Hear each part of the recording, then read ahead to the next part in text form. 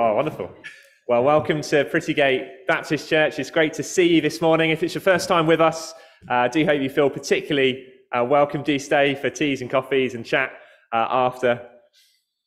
But we've come here this morning to worship the one true God, the one who made everything, and he made us, and he made a way for us to be friends with him through his Son, the Lord Jesus. And it's good to start Sunday by talking to ourselves and reminding ourselves of who God is and what he has done. So listen to the psalmist who says this. He's talking to himself and he says, "Praise the Lord, my soul. All my inmost being, praise his holy name. Praise the Lord, my soul, and forget not all God's benefits, who forgives all your sins and heals all your diseases, who redeems your life from the pit and crowns you with love and compassion, who satisfies your desires with good things so that your youth is renewed like the eagles. Praise the Lord, O my soul." Well, we're going to take those words and turn them to song as we stand and sing our first song, 10,000 Reasons. Bless the Lord, O my soul. So let's stand as the music starts and praise God together in song.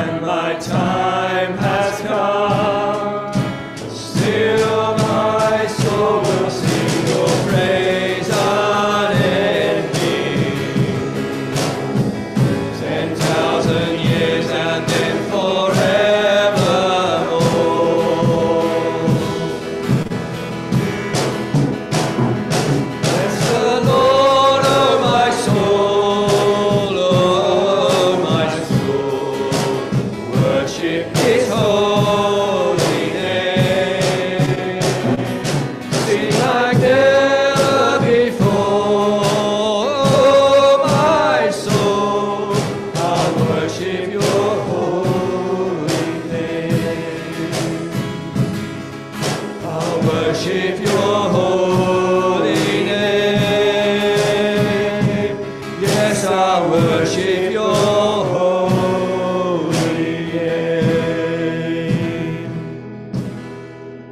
Father, we praise you that you are the compassionate and gracious God, slow to anger and abounding in love. Father, thank you that you don't treat us as our sins deserve, but as far as the east is from the west, so far have you removed our transgressions from us.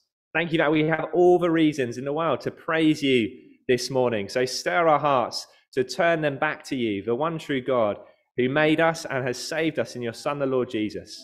And may these words be more true of us this morning. May we want to praise you from the bottom of our hearts for all that you are and all that you have done.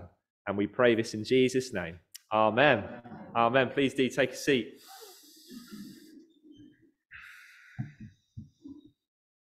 Well, it's great to see you this morning for our morning service to worship and praise God together.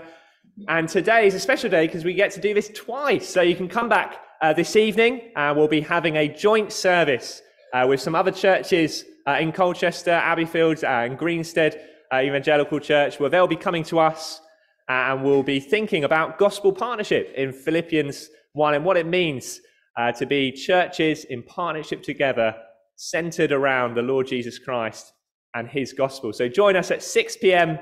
Tonight. We'll be praying for the churches, we'll be hearing God's word, we'll be singing songs of praise, and we'll be hearing from God's word as well. Very similar to this morning, but more with different people from different churches, and it's a great visible display of our oneness in Christ. So do come at 6 p.m. Tonight.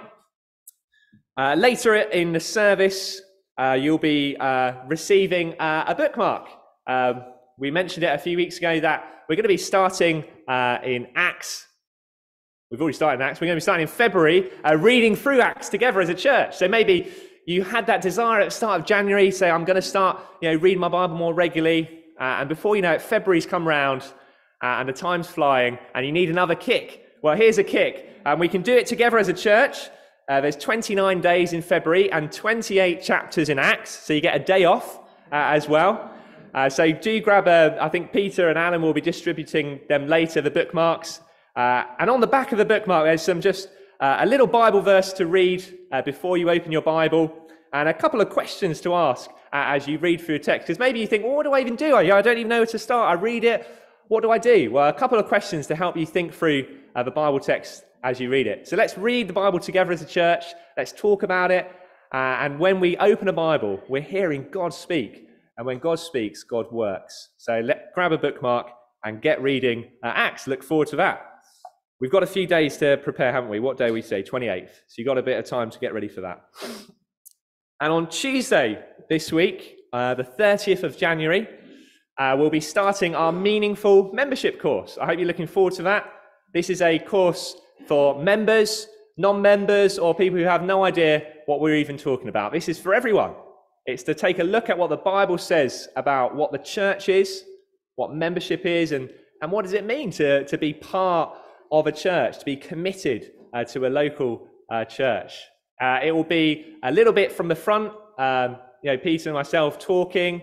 There'll be lots of time for discussion around table, looking at the Bible together, and then there'll be opportunity for questions as well. So come along Tuesday night, 7:30. It's a 3-week course. So all of our midweek program is on hold for the next 3 weeks, just to really encourage people to come along to this Meaningful membership course. So see you there. If you've got any questions about that, talk to Justin, myself, or Peter. We'll be happy to talk more about what will be involved. So see you there. I'm going to hand over to Peter now for a interview or non-interview with Sarah Clay. Right. Now, we were hoping today to have had a connection with Sarah Clay in Peru. It's been really intermittent. We have good internet here. Over there in Peru, it's really up and down. And this morning, her internet, sadly, in Huaraz was all over the place. And we didn't want to really take the risk of trying to do this connection on that day. So please do remember Sarah in your prayers. Just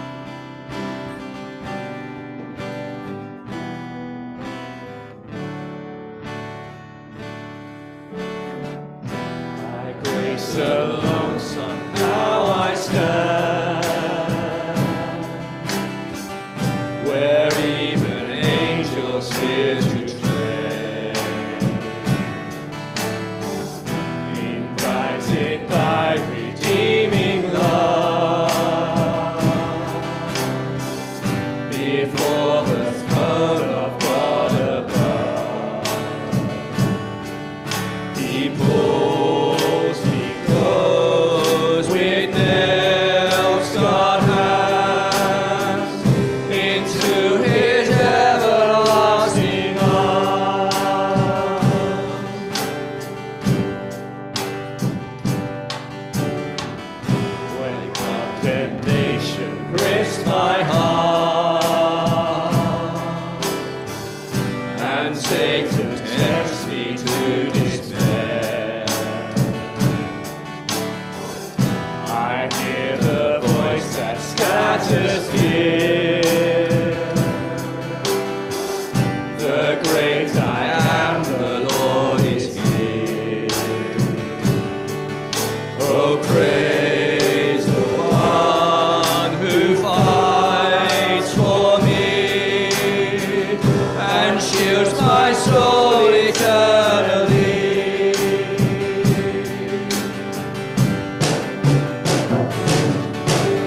Only I approach your throne. Blameless now I'm running home. By your blood I come, welcomed as your own, into the arms of majesty.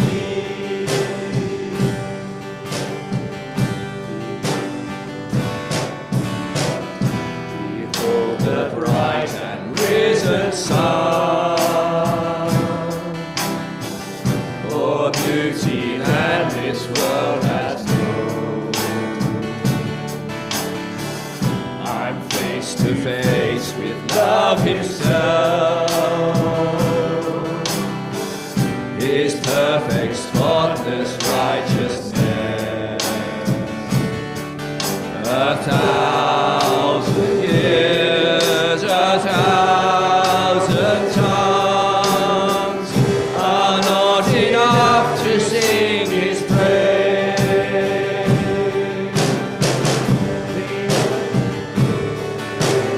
Only I approach your throne. Blameless now I'm running home. By your blood I come, welcomed as your own, into the arms of majesty.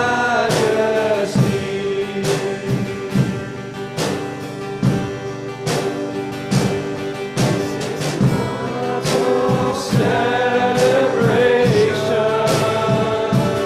knowing we're free from condemnation.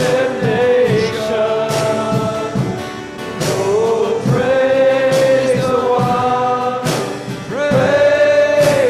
one who made an end to all my sin.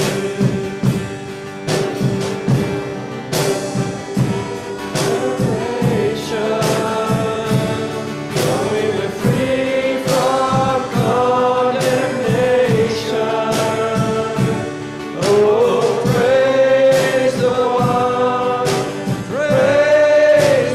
one who made an end to all my sin.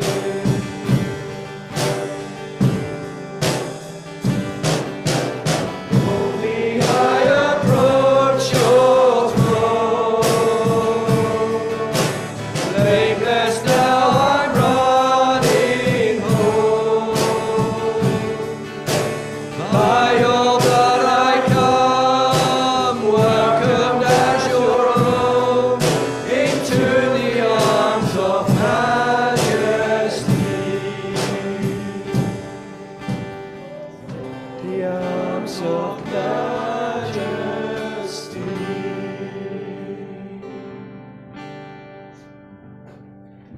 Well, please do take your seats. I'm going to invite Kunle to the front to lead us in a time of prayer now. Thank you, brother.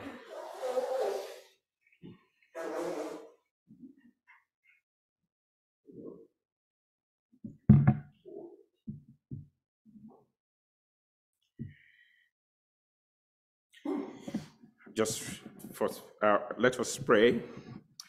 As the Bible says in Hebrews chapter 4, 15 to 16, it said, "For we have not an high priest which cannot be touched with the feeling of our infirmities, but was in all points tempted like as we are, yet without sin.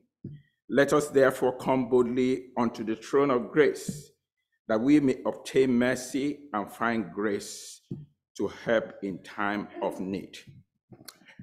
Heavenly Father, King of glory, we want to thank you, Lord, this morning that we can come boldly unto your throne of grace and receive help and receive mercy from you. Father, we know that we are not perfect, but we know that with you, you will help us. As we come, O God, to you today, Lord, O God, some have brought in one problem or the other. But Lord Almighty, you are the one that visits us. You are the one that helps us, even in all our troubles. Lord, O God, I pray even for your visitation this morning. I pray, Father, that Lord, O God, you will strengthen the feeble mind. I pray, O Father, that Lord, O God, you will help, O God, even those that are grieving among us even this morning. Lord, those that are weak and those who are struggling even in their health. Lord, O God, I pray, Father, that Lord, O God, let your healing hands, O God, rest upon them. Let your blood, O God, speak for them this morning in the name of Jesus. Father, we know that we are not sufficient on our own. Our sufficiency is of thee. And that's why we have come unto you to seek for help. And I know that, Lord, O God, you will help us this morning as we humbly present ourselves before you on the throne of grace and of mercy. Father, we want to thank you, Lord, O God, because you rule and reign in the affairs of men. You rule in our world today, our world of confusion and chaos. But Lord, O God, you are the Lord, because the earth belongs unto you and the fullness thereof. I pray, Father, that Lord, O God, you intervene in our affairs. And that Lord, O God, and bring peace, O God, even into our world today.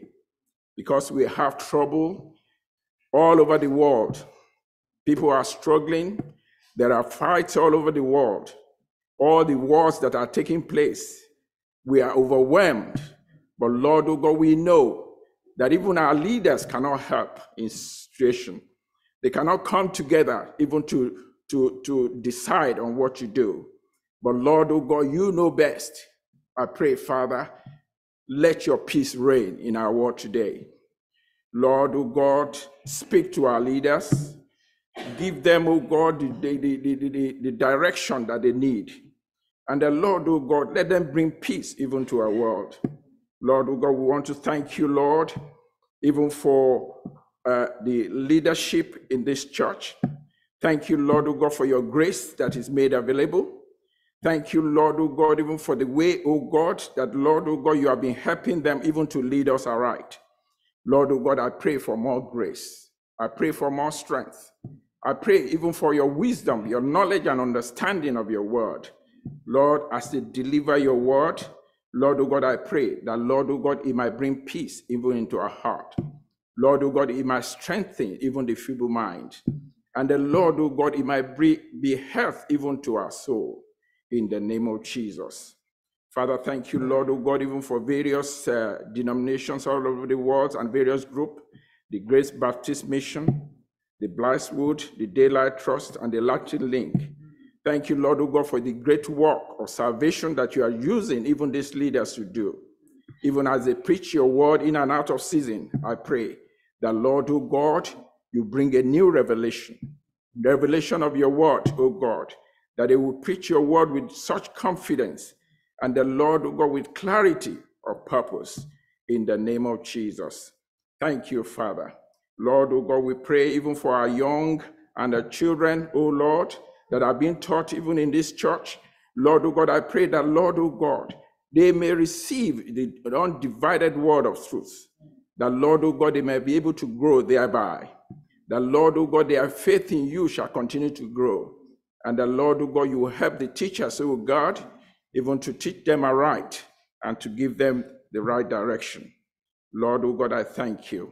Thank you, Lord, oh God, even for Sarah, our missionary in Huaraz, in Peru. Thank you, Lord, oh God, for your daughter that you have been using greatly in this foreign land.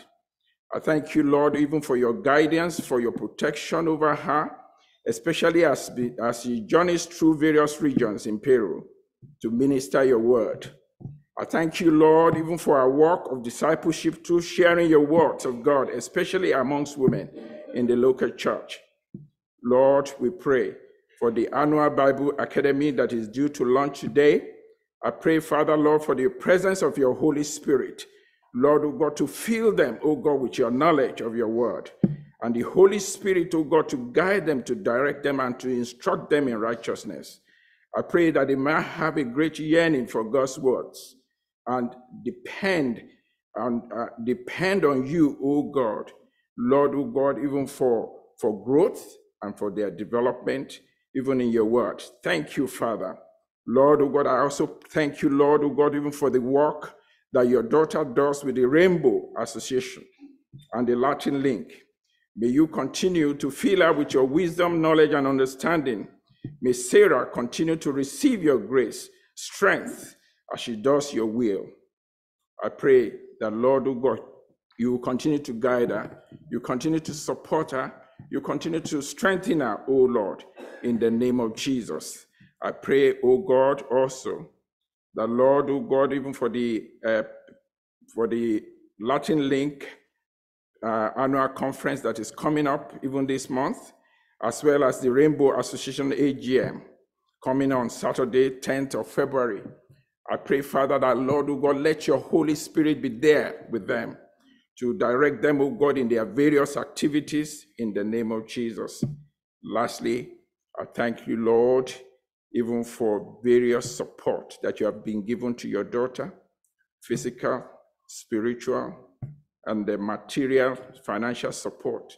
Thank you, Lord, oh God, I pray that our ministry shall continue to grow, and that, Lord, oh God, she shall continue to receive support, oh God, even from those, oh God, that have been supporting her.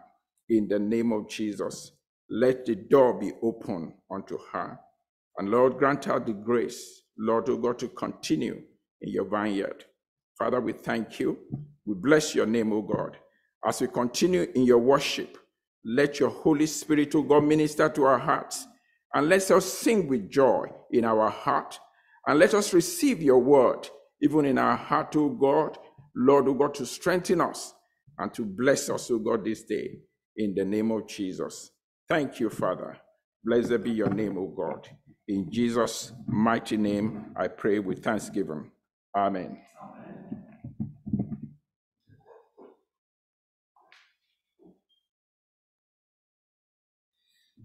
Thank you, Kinley.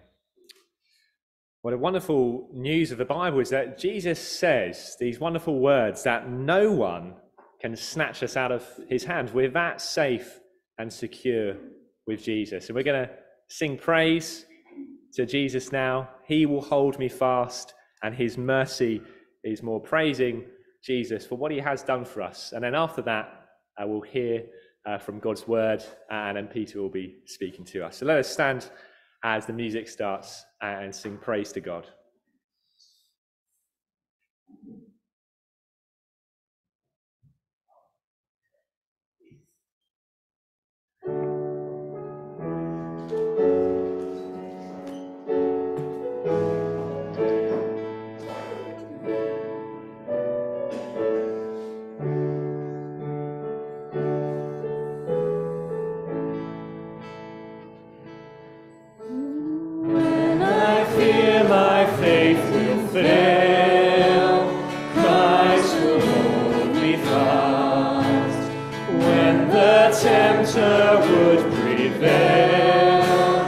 He will hold me fast.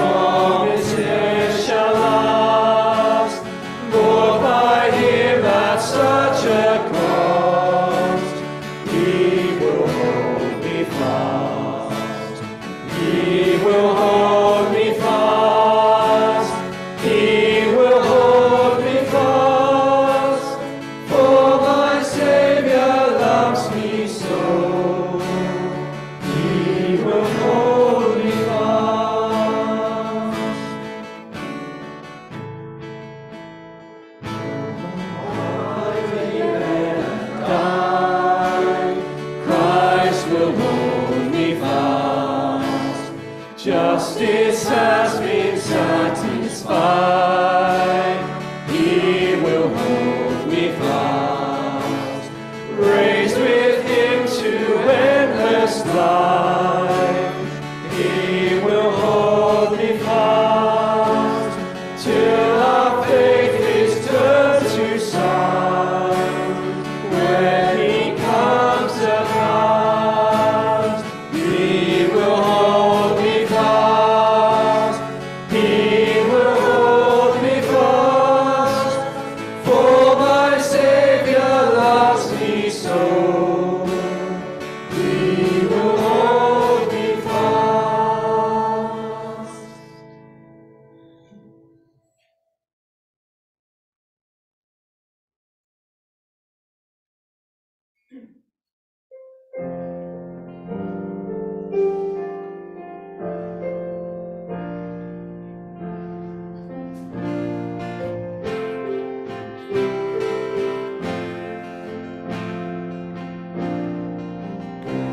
What Love could remember no wrongs we have done. Omniscient, all-knowing, he counts not their sum. Thrown into a sea without bottom or shore. Our sins, they are many, his mercy is more. Patience it waits as we constantly roam. What Father so tender is calling us home?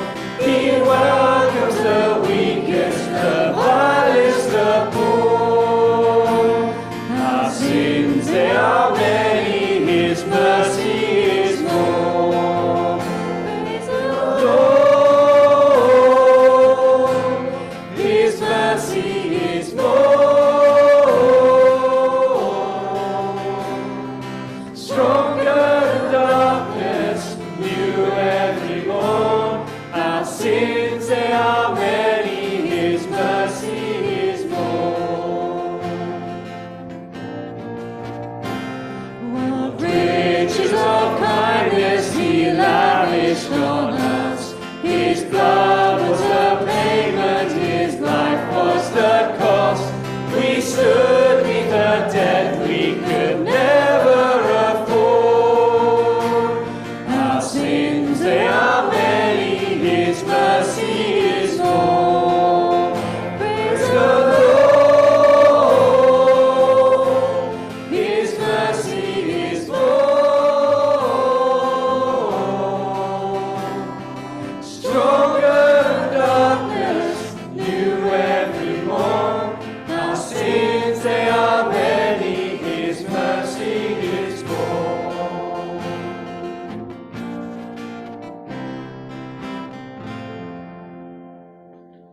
Well, please do take a seat. We're going to turn to our Bible reading now, and Funmi is going to be reading for us Acts chapter 19, reading from verse 1 to 22. Thanks, Funmi. Good morning. Acts chapter 19, verses 1 to 22. Paul in Ephesus. While Apollos was at Corinth, Paul took the road through the interior and arrived at Ephesus. There he found some disciples and asked them, "Did you receive the Holy Spirit when you believed?" They answered, "No, we have not even heard that there is a Holy Spirit." So Paul asked, "Then what baptism did you receive?" "John's baptism," they replied. Paul said, "John's baptism was a baptism of repentance. He told the people to believe in the one coming after him, that is, in Jesus. On hearing this, they were baptized in the name of the Lord Jesus. When Paul placed his hands on them, the Holy Spirit came on them, and they spoke in tongues and prophesied. There were about 12 men in all. Paul entered the synagogue and spoke boldly there for 3 months, arguing persuasively about the kingdom of God. But some of them became obstinate.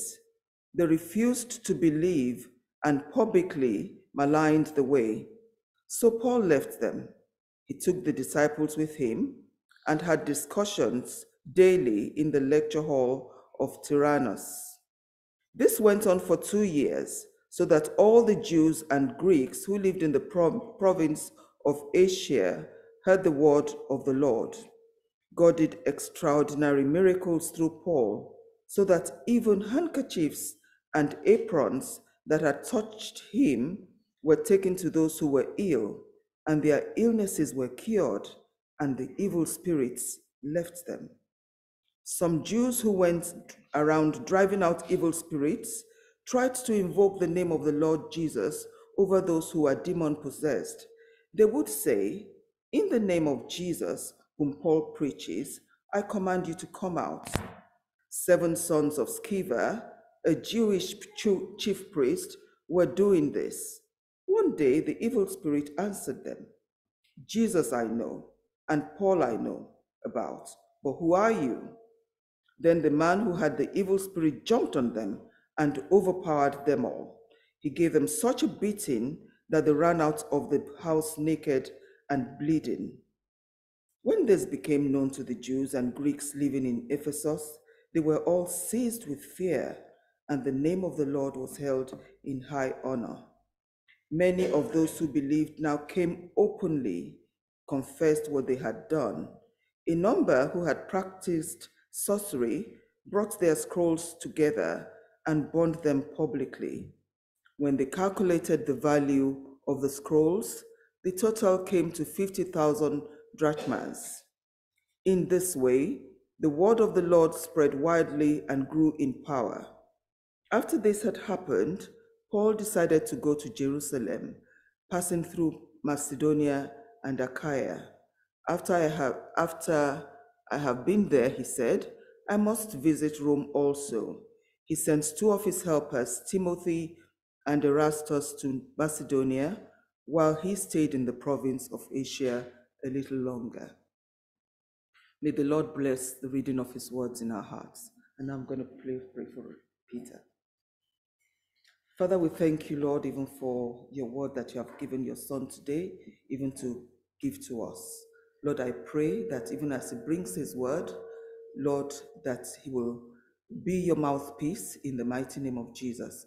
I pray that, Lord, we will receive this engrafted word of God in our hearts, O Lord, and Lord, we will use it in our daily lives. It will bring comfort, it will bring correction, it will bring salvation, it will bring grace even to us in Jesus' name. Thank you, Lord. In Jesus' name we have prayed. Amen.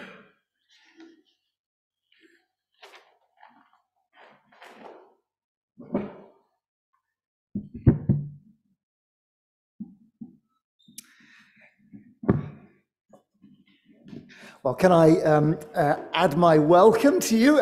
2 things as we do that. One is that we have some sheets that we give out which help to guide through the sermon. If you'd like one of those, please do take them. Also, we're at this point going to give out the bookmarks. So they're going to be brought round to you. Now, I'm going to encourage you at this point, while those are coming round, have a chat to the people next to you, find out what they've been up to this week. It'll just take a moment to get the bookmarks out. But the bookmarks, there's one for everyone. Okay, so if we run out, we'll print more, but the bookmarks are there.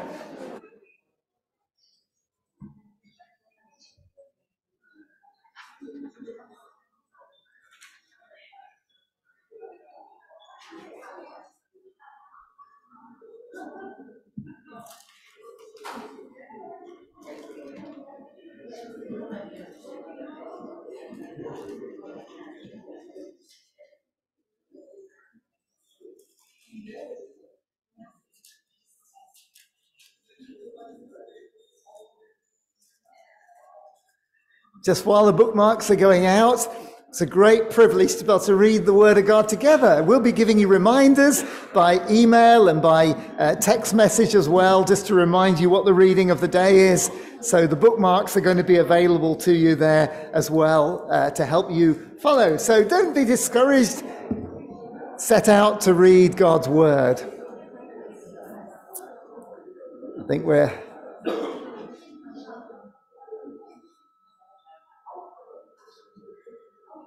That's great. Oh, have we got one? Are you looking for a sheet, Helen?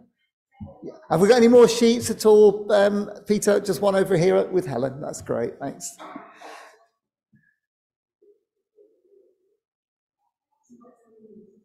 Great. Well, I think we're just about there now. So let's settle down as we come to this challenging passage. Maybe as you heard it read, you think, what are we going to say about this passage? We're in the book of Acts. We've been working our way through this book for probably quite a few months, moving on towards a year now. And we're going to be looking at chapter 19, verses 1 to 22. So if you have a Bible, have it open in front of you so you can check out what I'm saying as we look at it together. Now, I wonder if you've heard of Charles Wesley. Have you heard of Charles Wesley? He was the 18th child of Susanna Wesley. He grew up in a pastor's home. He was educated at Oxford. And while he was there, he grew up at Oxford. He was part of an accountability group to help him and his friends to read the Bible diligently and to pray and to fast and to serve God, as he put it, every day of every hour of every day. Yeah, he fasted and he prayed regularly. He read his Bible frequently. And after leaving Oxford, Charles Wesley went into the ministry. Shortly after his ordination, he went to the United States, to Georgia, on a mission to tell people the message of the Bible. And after he returned to England, he continued with his ministry of preaching and teaching and visiting people. And yet, Charles Wesley wasn't converted. He wasn't a Christian. He wasn't a true disciple of Jesus. In fact, it was only after several life-threatening illnesses that Charles Wesley found peace with God. It was a Sunday morning in May the 21st, 1738. It was Charles Wesley's own day of Pentecost. He wrote in his journal, "The Spirit of God strove with me, with my own, and chased away the darkness of my unbelief. I found myself convinced, I knew not how nor when. I found myself at peace with God, and I rejoiced in the hope of loving Christ. I saw that by faith I stood. I went to bed still sensible of my own weakness, and yet confident of Christ's protection." Charles Wesley trusted in and followed Christ. His life was changed. His ministry came alive, and he was a blessing to so many people. He wrote over 6,500 hymns. Hymns like "And Can It Be" and "Hark the Herald Angels Sing." You see, Charles Wesley was convinced that he was a Christian believer, but he wasn't. Why am I telling you his story? Well, the reason is because in this passage that we heard earlier read to us, we heard about a group of men who, like Charles Wesley, were zealous, who described themselves as disciples, but in reality knew nothing of the life-changing, life-transforming power of the Holy Spirit. Their story, like the story of Charles Wesley, shows that it's possible to think that you are a Christian believer and yet have never to experience true conversion. That's what we're going to think about this morning. What is authentic conversion? What is authentic ministry? What is authentic repentance? Let's think about that first one. What is it to be authentically converted, authentically a Christian? Verses 1 to 7 help us to understand, because here were people who look like they are saved. They look like Christians. And often there are people like that, aren't there? They can live good lives. They can be sincere and religious, and they attend and perhaps are deeply involved in a church. Maybe they even go to Bible studies and pray. And outwardly, everything looks well. But inwardly, things are far from well, because they aren't saved. They aren't trusting in Jesus. Maybe they're trusting in the fact that they believe in God. or that they were brought up in a Christian home, or in their own self-righteousness, or their church attendance, or their service, or their generosity to God's work. But none of those things in themselves make a person a genuine Christian believer. The Bible is clear. Salvation is found in Jesus Christ and him alone. Now, maybe as we look at this section of Acts together, you might be asking yourself that question: am I truly a Christian? Do you remember when Peter preached to the religious leaders in Jerusalem in Acts chapter 4? What did he say there? He said this: there is salvation in no one else, for there is no other name given among men by which we must be saved. That's what John and Charles Wesley, they were two brothers, what they discovered. It's what these 12 men discover, and it's what we need to hear this morning, friends. Paul's time in Ephesus was one of the most fruitful seasons of his ministry. He's on his third missionary journey, and he's arrived at Ephesus. Ephesus was a large trading city, and especially because at that time it had a harbor, and so it had access to all the main shipping routes. But the city was dominated by the worship of Artemis, the Roman goddess Diana. And this influence of this cult affected every facet of life. Her image was on everything from coins to buildings. Festivals and games were held in her honor, and the city was gripped by magic and sorcery and the occult. Well, when Paul arrives in Ephesus, we read in verse 1 and 2 that he meets some disciples. That's what they think of themselves. It seemed that way. But as Paul talks to these disciples, it soon becomes clear that there are huge gaps in their understanding. And in fact, there is no real evidence of the work of Christ in their lives, of a relationship with Christ, or the evidence of the work of the Spirit. So he says to them, question: did you receive the Holy Spirit when you believed? And notice their answer: no. We haven't even heard that there's a Holy Spirit. These disciples, they're in a very different place to Apollos, who we learned about last week. In chapter 18, he had some gaps in his understanding of the gospel that Priscilla and Aquila were able to help him with, but he was a Christian believer. What had these disciples experienced? Well, they'd experienced John's baptism, a baptism of repentance, says Paul. John had prepared the way for the arrival of Jesus. He'd urged people, verse 4, to turn from their sins and to believe in the one coming after him. That's Jesus, the promised Messiah and Savior. The fact that these disciples haven't heard or received the Spirit about which John spoke about shows that they are not yet Christian believers.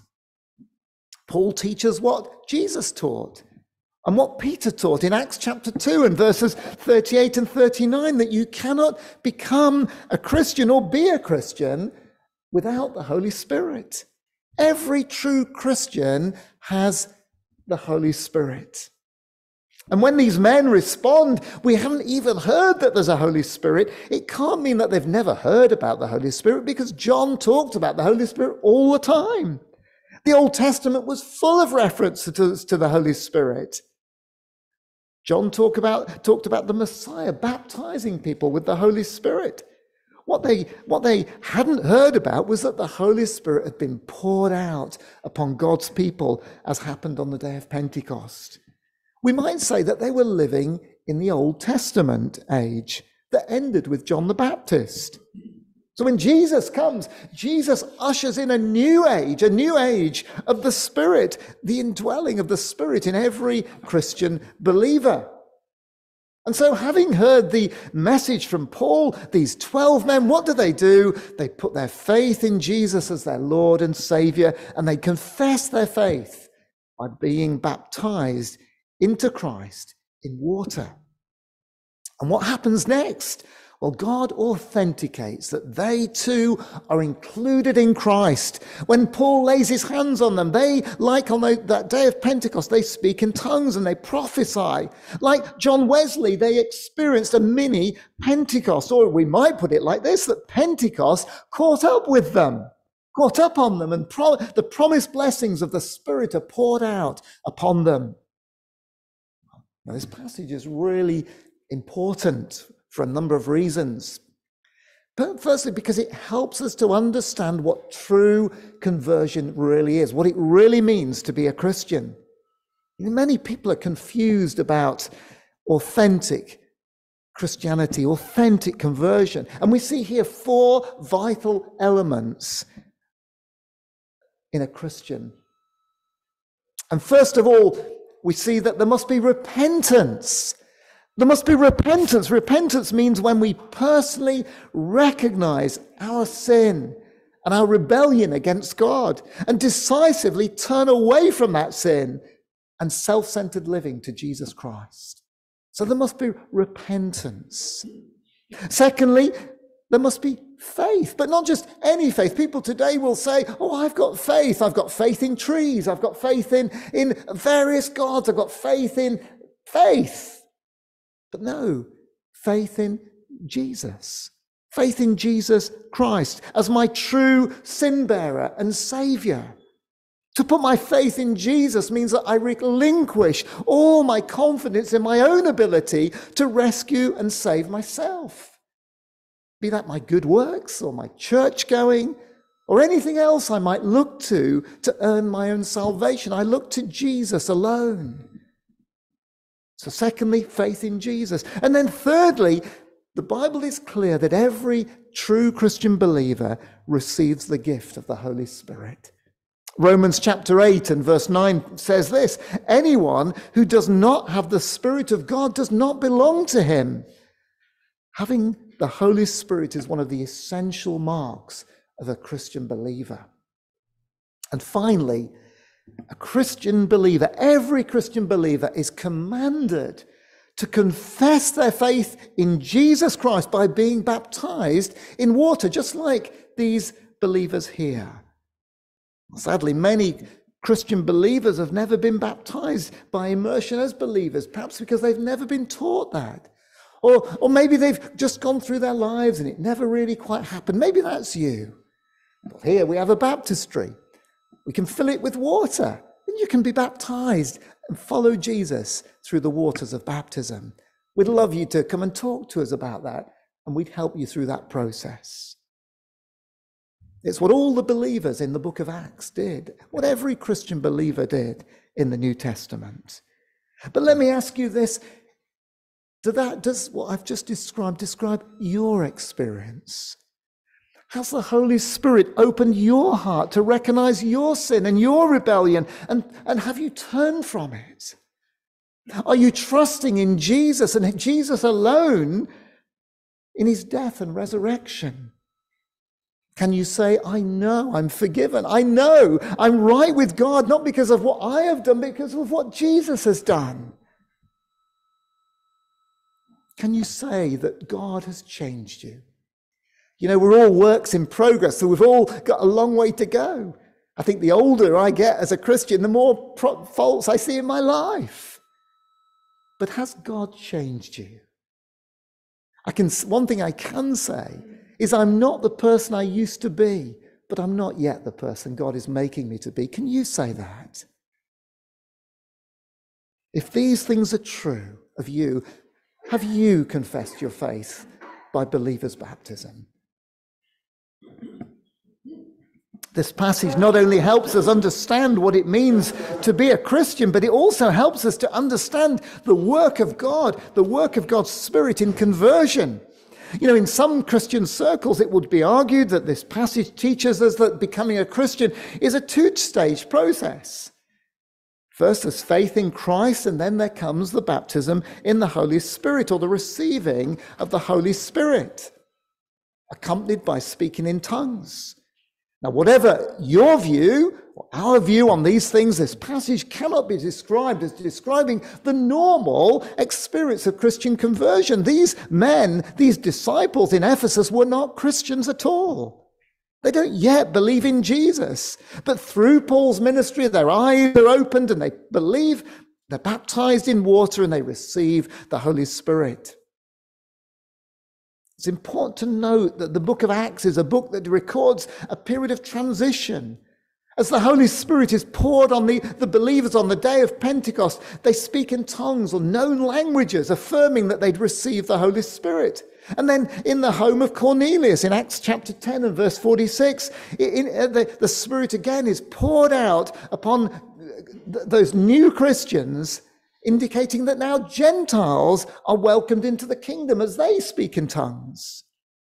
And here in Ephesus, the laying on of the apostles' hands, the prophesying, the tongues, are all signs of conversion, unique public affirmations that these groups were now incorporated into Jesus Christ. They were one with him. They too had the Spirit. In fact, there's no real one pattern in the book of Acts for receiving the Spirit. Some become believers, receive the Spirit, and there are no accompanying signs. But what is clear, friends, is that in the New Testament, the normal experience is that every Christian receives the Holy Spirit at conversion. Now, there may be many following experiences of the Spirit, empowerings, strengthenings, equippings, but every Christian has the Spirit. Let's talk then, secondly, not only about authentic conversion, but let's talk about authentic ministry, because we see that here in the book of Acts in chapter 9 and verses 8 through to verse 16. And maybe for some of us, we're reading these things and we're going, well, why aren't these things happening today? Why aren't we seeing these incredible miracles happening today? Why aren't they happening in every church service? Why are they not happening in our lives?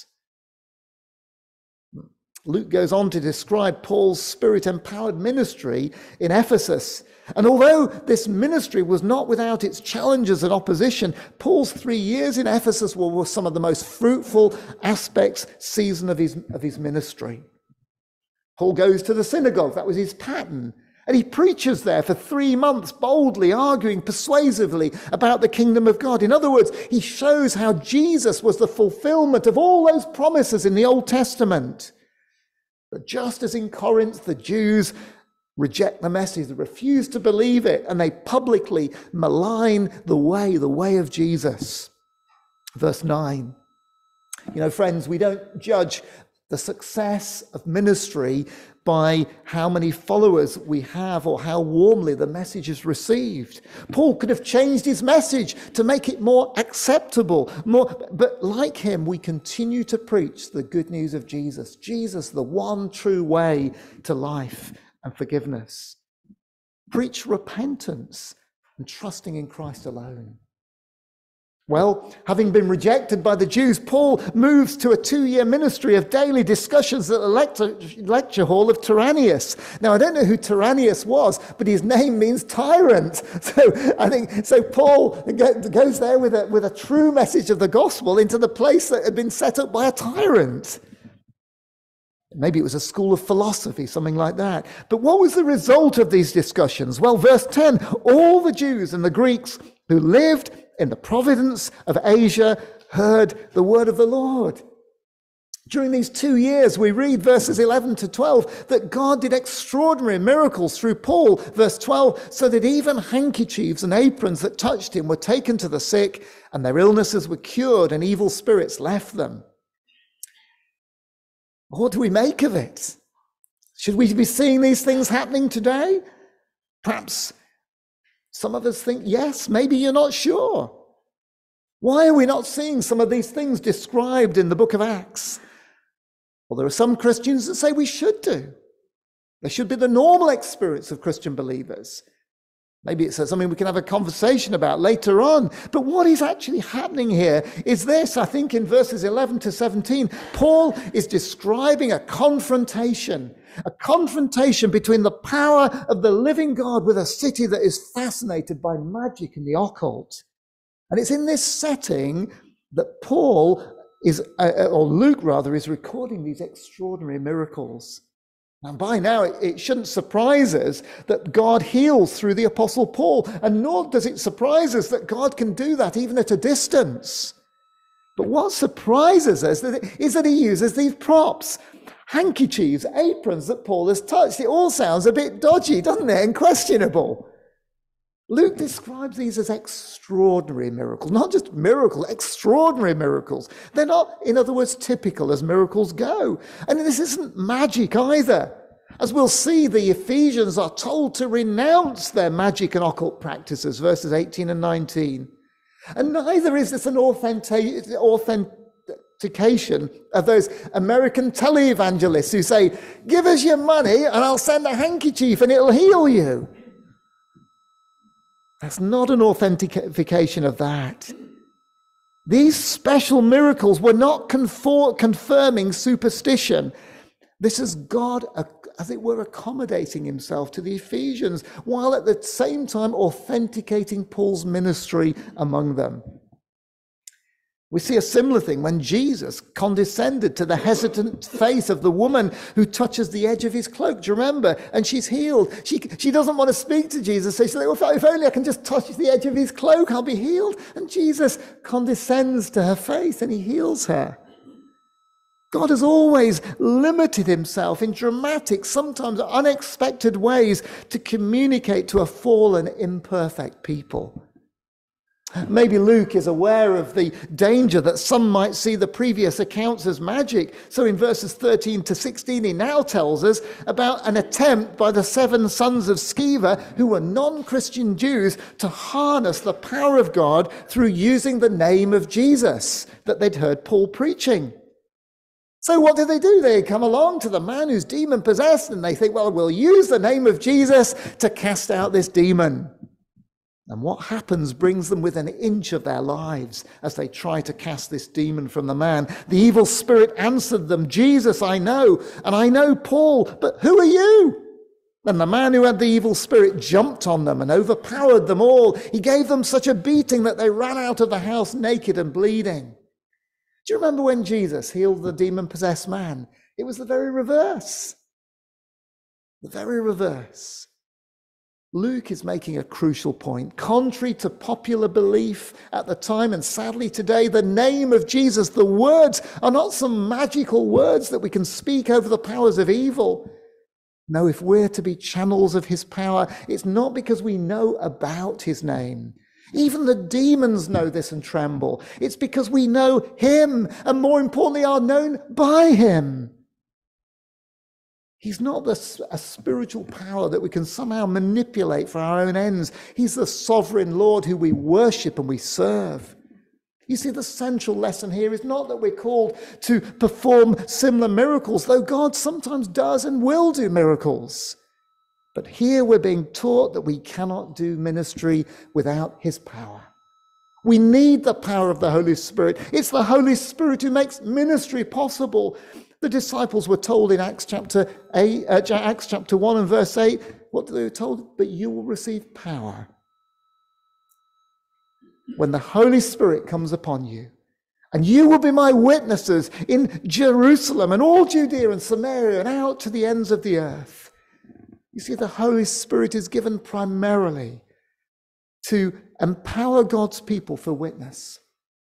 As Christian believers, we're called to live our lives and to do ministry and to witness to Christ, not in our own strength and power. Because if we try to do that, we'll fail. But in the power of the Holy Spirit.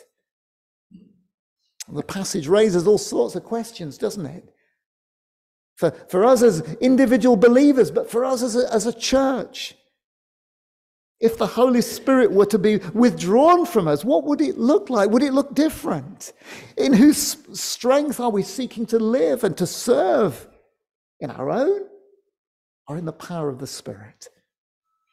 Are we really convinced of Jesus' words in John chapter 15 that apart from me, you can do nothing?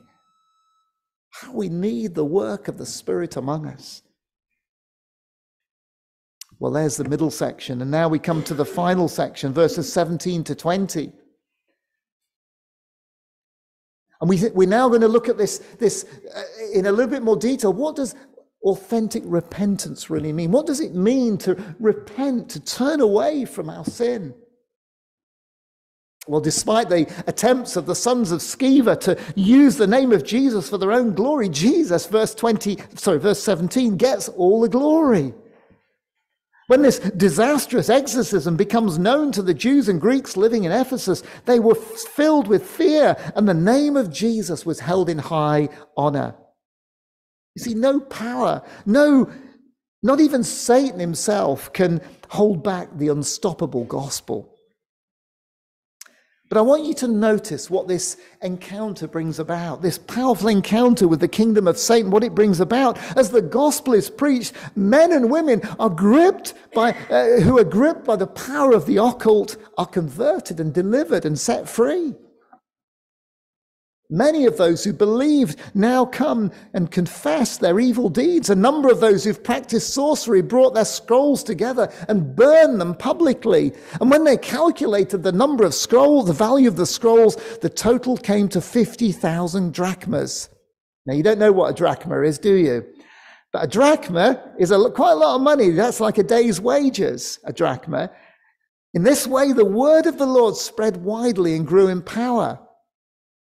It's what we saw earlier. The reality and the authenticity of their conversions is made clear as these new believers take radical steps to rid themselves of everything in their lives associated with occult practices that previously had been such a big part of their lives.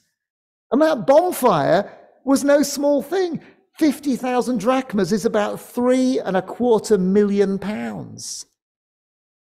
Why would you give up so much wealth? Why wouldn't you just sell it and get some money for it? Well, these young believers, instead of making a whole bunch of cash selling their scrolls, burn them. And by that act of repentance, they were giving evidence of the genuineness of their conversions.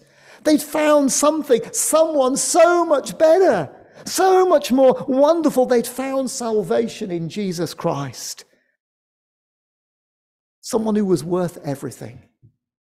And what was the result of the witness of their costly decision? The word of the Lord spread widely and grew in power.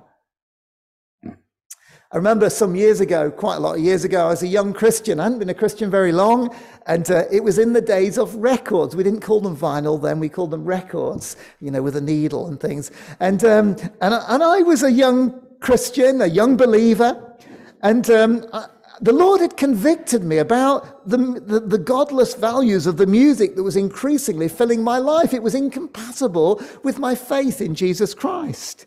My records had become an idol, getting in the way of me following Jesus. And I knew that my records had to go, but they were worth quite a lot of money. And I suddenly thought, well, I can't sell them, because if they're not right for me, they're not right for anyone.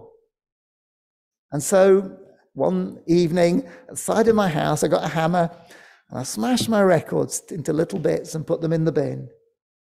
It wasn't that it was right for everyone to get rid of their music, but it was right for me. It was in the way of my faith in Jesus Christ. And I said, Lord, you must be first. And so I binned a lot of them. Now, there was nothing special about that. I simply was removing out of my life something that was in the way. Maybe for you, there's something different. Maybe for you, it's pornography. Maybe for you, it's some relationship that's in the way. Maybe for you, there's an idol and it's keeping you from Jesus. Are you prepared to turn away from it? For the Ephesians, it cost them. Jesus calls all of those who come to him to repent, to turn away from our sin, to turn from everything that stands in God's place, and to believe the gospel. But the Holy Spirit, you see, continues to lead us in a life of repentance. In Matthew 18 and verses 8 to 9, Jesus challenges us as his followers to do whatever it takes to fight against sin. And this is what the Holy Spirit does for the believer. He convicts us of sin. He not only comforts us and he convicts us, he calls us to confess our sin, even embarrassing sins, and to confess them perhaps to a trusted friend. And at times like the Ephesians, it might mean a willingness to make financial sacrifices, to lose friends, or even end a relationship. So let's think about repentance. What does it mean to have a repentant heart? Well, It means that we name our sin as sin. We don't excuse it. We demonstrate godly sorrow about the sin itself. When we actually confess our sins before we get caught. When we have a willingness and an eagerness to make amends and to put things right, demonstrate that things have changed. When we're willing to confess our sins, even in the face of serious consequences. When we seek comfort in the grace of God in Christ Jesus, not simply for being free from the consequences of our sin. And when we walk in humility and teachableness, that's repentance. See, the Bible makes it clear there is only one authentic saving faith. The Bible is clear that we are saved by grace through faith in Christ alone, not by our own efforts. It's because of God's grace that we are loved and forgiven and saved from our sin, and our sin is completely removed and forgiven. Not because of who we are or what we do, but because of the work of Jesus Christ. And we've seen today that there is only one way that we come to Christ, by repentance, by turning from sin to the Saviour of sinners. But that repentance is to mark our lives as we live. And finally, we talked about authentic ministry and witness. As we seek, as we serve the Lord, let's do so. As we witness, let's do so, not in our own strength, not in our own power, but in the enabling and the strengthening of the Holy Spirit to God's praise and glory. Let's pray, shall we? Loving Father, there is so much in this passage, and Lord, I'm sure that there are questions that have been raised as we've looked at it together, but Lord, thank you that at the heart of this passage is true conversion. What it really means to be a believer in you, what it means to walk in repentance and to turn from our sins, and what it means to live our lives in the power of your Holy Spirit. Lord, would you help us? And as we think through these things, as we allow your Spirit to speak them into our hearts, we pray that we would be willing to respond and to listen to what you're saying. Father, help us. And for those who have never trusted Christ this morning, may today be the day that they reach out and they realize that you've been reaching them. Father, we pray that you'd work in us your good work and your purposes. In Jesus' name, amen. Well, let's sing together. We're going to sing a song of praise as the musicians come to the front.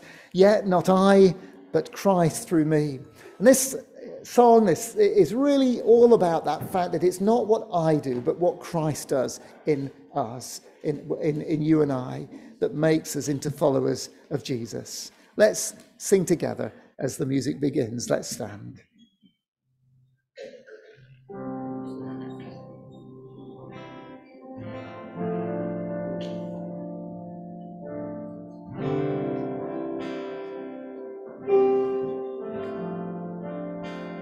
What gift of grace is Jesus my Redeemer?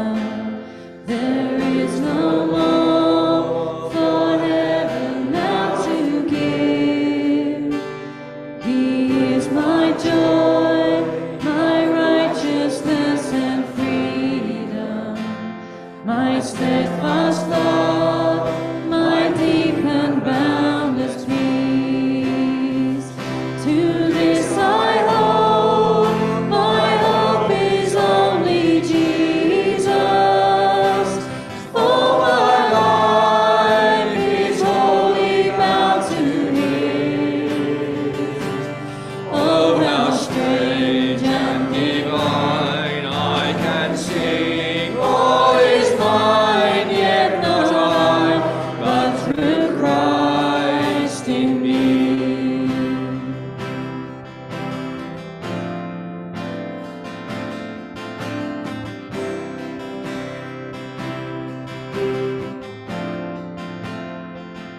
The night is dark, but I am not forsaken, for by my side the Savior He will stay. I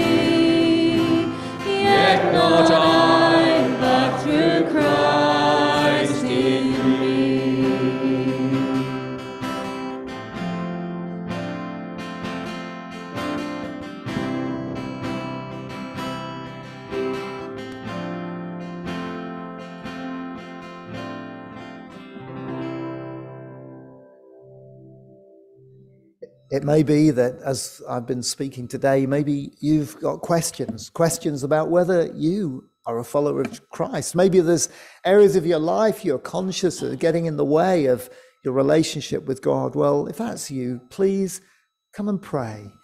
Talk to myself, to Matt, to Justin, to one of a Christian you know and trust here in this place.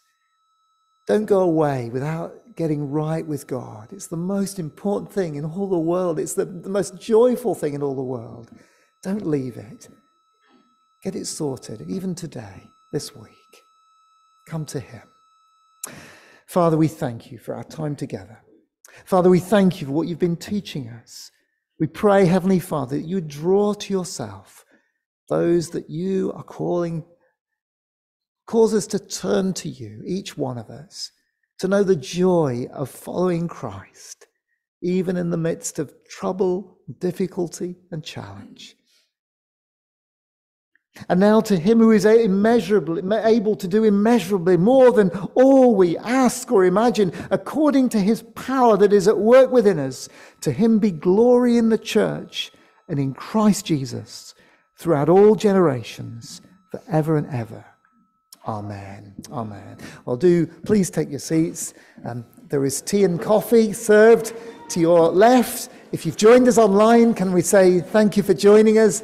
May you really be blessed in this week ahead. But let's talk together about some of these things as we chat in conversation after this service.